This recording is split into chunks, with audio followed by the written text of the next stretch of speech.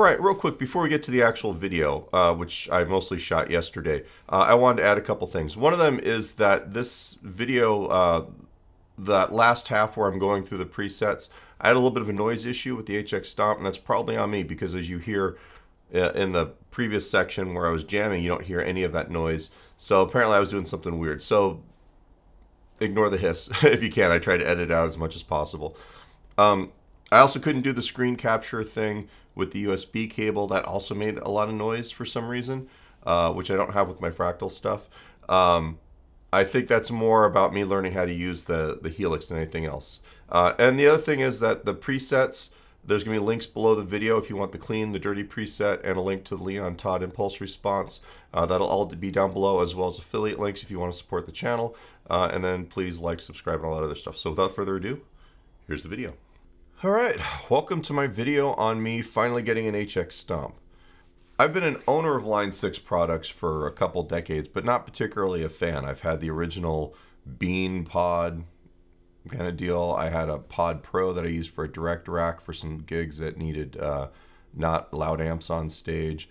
I had a Duo Verb head, and I think I've had some other stuff. And and being a teacher, I've experienced all of the consumer level Line 6 products. I just have never really cared for any of them. And when the Helix came out, I just was not very interested. If you've been watching my channel, you'd know that I've become very, very bought into Fractal. I had an FM3 for the last year. I just got an FM9, which I absolutely love. And the FM9 is my new main rig for gigs. And I do all kinds of stuff with it. I play in a couple different playing situations. I do recording with it. I'm extremely happy with it. But I always have that fear that maybe something's going to happen. All right, there's always that need for backup amps. And back before I got into the modeling world this past year, I played either vintage amps.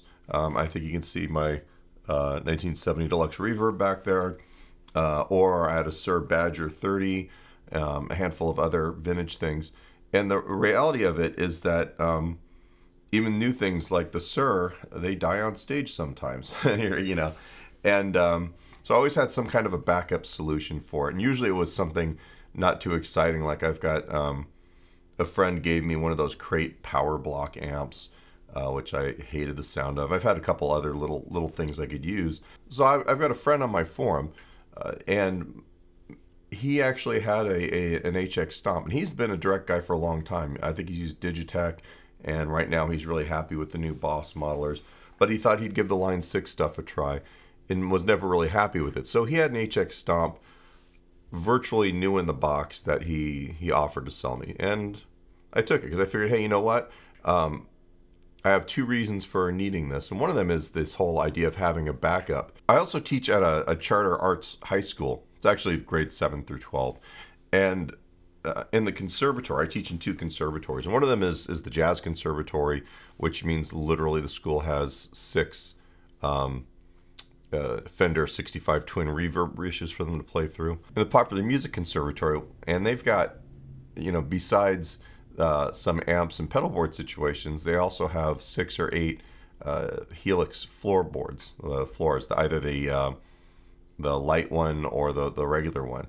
And nobody's really been maintaining them there. So I figured I needed to learn the Helix ecosystem, we'll call it, just so I could be productive at work.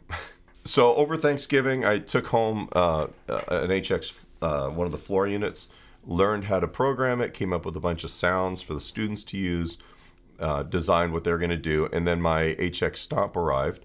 And I realized that a lot of the stuff that I liked doing in the floor unit, you just couldn't do because of the smaller amount of processing, obviously, in the small unit. So for my uses, I came up with a way of having almost like a channel switching amp with clean and dirty sounds that would get me through a gig at least, even if it wasn't the specific sounds I was using. I'd have a clean amp with a clean boost and then an overdrive, and then I have a dirty amp with a boost or solo sound and some modulation. All right, and in order to do that, I'm using a 2-button auxiliary switch. And I'll show you all this stuff here in a minute.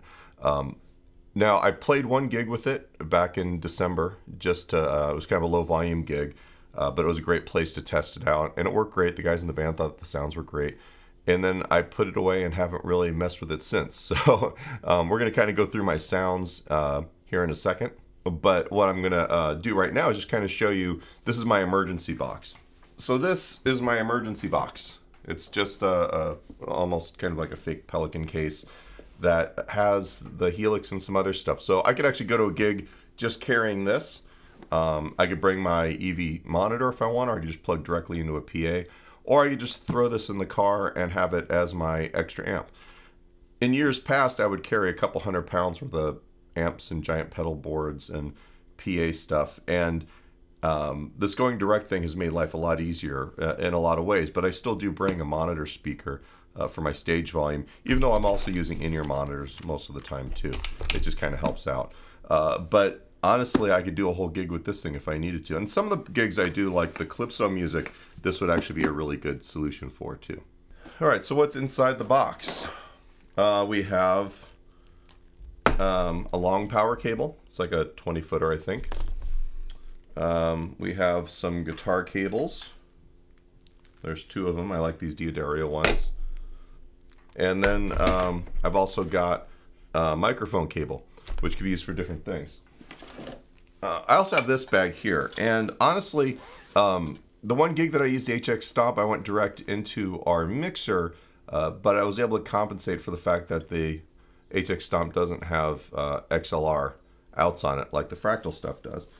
Just in case in the future, I've got a direct box if I need it, and just all the other junk that you would need. You know, basically it's just my pile of junk thing. I found this case. It's actually, I had a really cheap set of drum microphones. And in the case, we'll show you a picture here. It fits perfectly an HX Stomp, the 2-button auxiliary switch I use, and then a TRS cable. So what we're gonna do now is we're gonna kind of go through the sounds and I'll explain what I'm doing. One thing I discovered is I'm not really a fan of, even in the new Helix 3.5, any of the amp and cab things. So I'm using the impulse response I use the most in the Fractal thing. That's kind of the great equalizer. It helps me get the sounds that I like. All right, so what we're going to do is we're going to start off with the 2 channels that make this work as an amp for me on gigs. I've got a preset that's the clean and a preset that's the crunch. I'm going to be playing my 2015 Fender American Standard Strat. It's got Seymour Duncan Antiquity single coils in the neck and middle, and it's got a Sir DSV pickup in the bridge.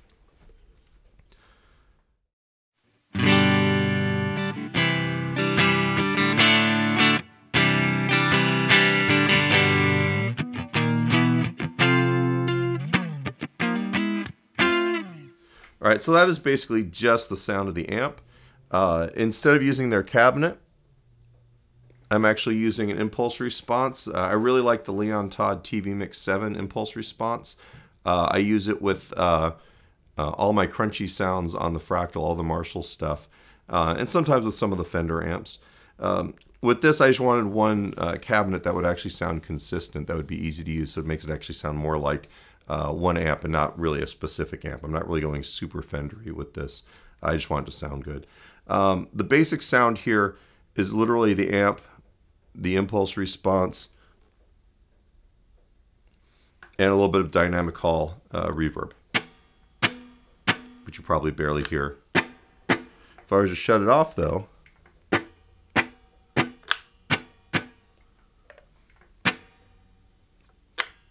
you lose a little bit of the feel here. The impulse response, you can see the low and high cuts. We're at 60 hertz and 7.5 kilohertz. And that actually just kind of trims this into the frequency range that you'd actually be hearing the speaker in the real world. That way there's not so much low end it gets muddy on stage and gets into the bass area. It's not so high that it sounds crispy. It actually gives it a really well-defined sound. The first button is actually it's their model of the exotic RC boost. Actually, not the RC boost, the EP boost. And they call it the Kinky boost on here. And I'm just using it basically as a clean boost to whatever sound I've got going on.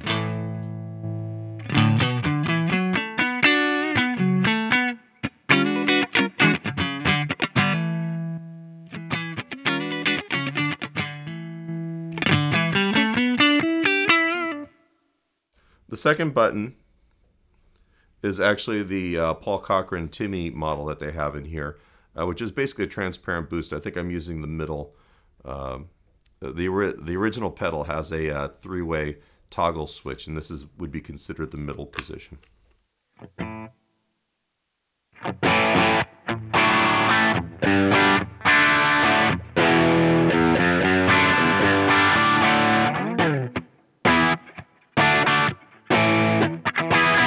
I can also stack the pedals, so I can play rhythm on either sound and throw the EP boost on top of it.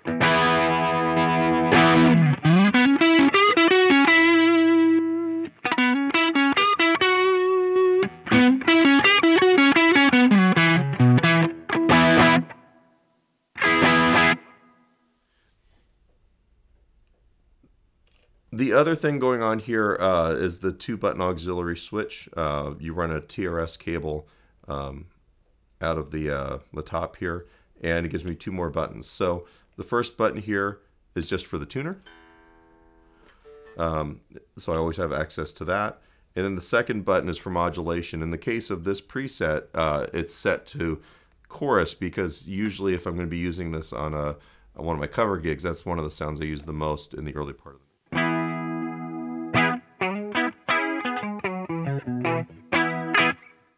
If I wanted to, I also have a second modulation block set up here for a little bit of phaser, like the small stone.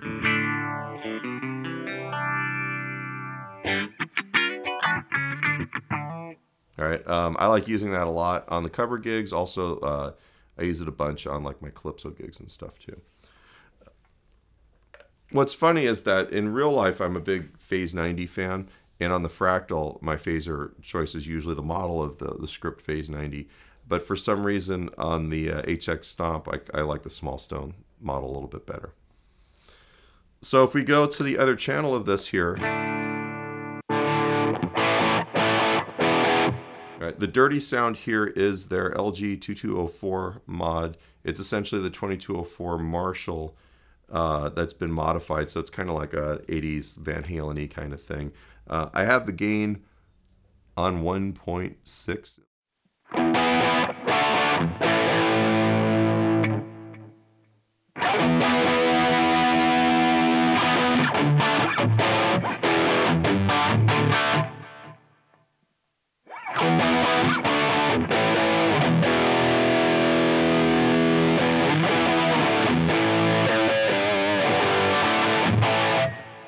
But, you know, honestly, for what I would normally do, having it lower here gives me plenty of drive. I'm using the same impulse response, the Leon Todd one. In terms of reverb, I'm going a little Van Halen with the plate reverb.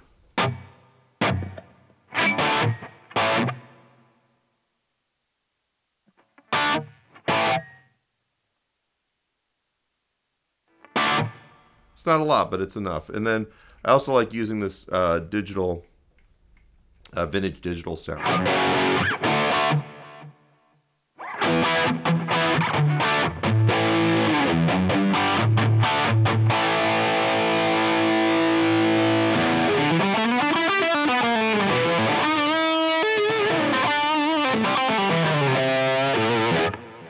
I've also got the our favorite Kinky Boost, the EP booster, as my boost on here. We also have the tuner in the same place. I don't have any modulation set up on this button at the moment, but this is basically enough to get me through a basic gig. I'm not going to sit and try and make this sound as good as the Fractal stuff does. I'm sure I could get it to sound pretty good if I wanted to. If I really wanted to get into the Helix stuff, I'd just go ahead and get the floorboard where it's got enough processing power to let me do all the stuff I would need and all the buttons and whatnot. But I'm real happy with the Fractal stuff. In terms of this being a good backup, it sounds really good. I've used it on that one gig last month. I'll probably use it for some more stuff, especially the Caribbean stuff, because I think it's a good clean sound. It'll work, and it's a very small form factor, so it's just really easy to carry around. So that's pretty much the deal with this. I might share some of the factory presets. I've got a little bit more video that that I'll probably tack on to the end of this so you can kind of hear what I do versus what line 6 kind of sets up for you. But that's pretty much it. If you like the video, please go ahead and hit like and subscribe and all that happy stuff. Share it if you want to. The other thing is there's going to be links below the video. There are affiliate links to all the products we talk about. We make a small commission, which helps the channel, and we also have a gift shop if you want a Jack mug or t-shirt or water bottle or anything else. So go ahead, and we'll talk to you soon.